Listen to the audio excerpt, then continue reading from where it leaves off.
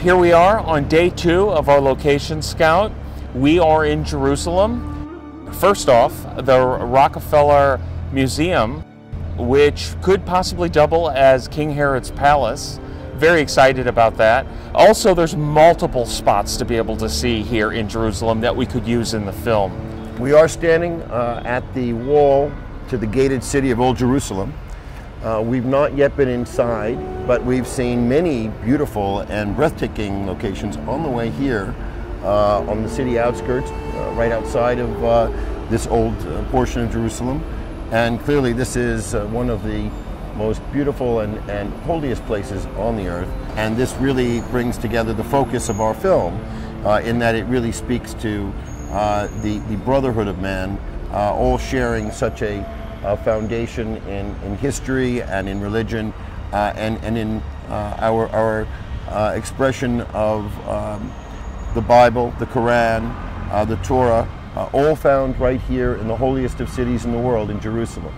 And from a cinematic standpoint, many movies that are supposed to take place in Jerusalem are actually shot elsewhere. So it is our hope that we can shoot a significant portion of the Jerusalem scenes, old and new, in and around Jerusalem. It'll bring a level of authenticity that isn't seen that often in cinema. Well, it's a beautiful place. We've just arrived and we're on day 2 of our scout, and we're very excited to get everything underway. We'll keep you with us. We look forward to seeing what all this beautiful city has to offer.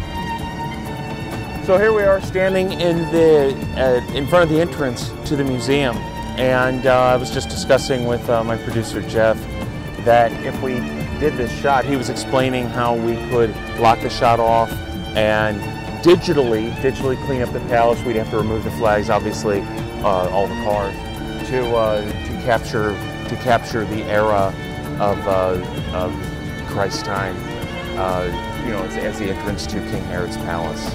The building is certainly old and represents the era very, very well. And with the style and the largesse of the building, it's really something that we would have a great deal of difficulty finding almost anywhere else. Right.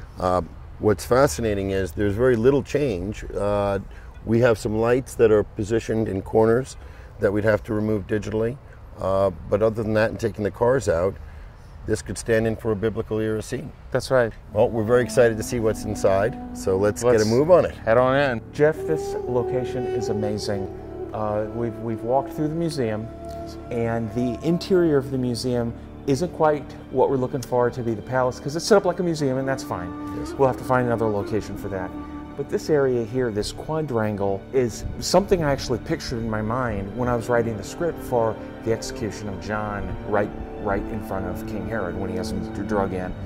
And I pictured kind of a quadrangle-like area. I mentioned that it's a garden also. This isn't quite exactly that. There is some garden-like shrubbery here, but the overall location it's very exciting because it does fit the bill.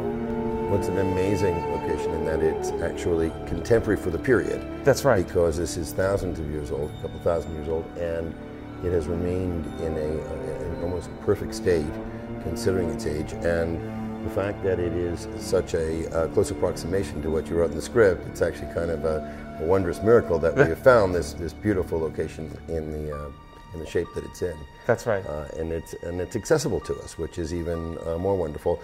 As we often find as filmmakers, there are locations that have a great deal of symbolic or historical value that are difficult to shoot in. Right. And we do understand that we can come back here and put cameras down, stage scenes, and bring to life what you've written in the script. Can't wait to explore further in Jerusalem and Old Jerusalem.